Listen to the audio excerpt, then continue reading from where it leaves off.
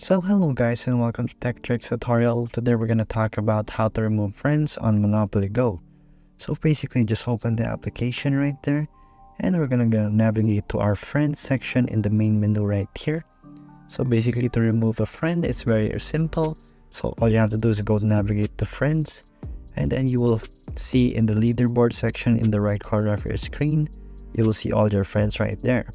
So as you can see, you have your global and your local and your friends. So to remove a friend, it's fairly simple to do. So just navigate to the person you want to remove your friends to.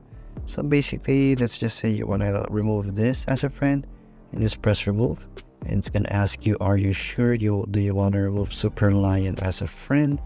And then you'll have the option to confirm or cancel that removal of friend request. So basically, just press remove. And there you go. He's not in your list anymore and you have removed him as a friend. So those are just the steps you should follow to remove a friend in Monopoly Go. So if you like this video, please like and subscribe and see you again next time.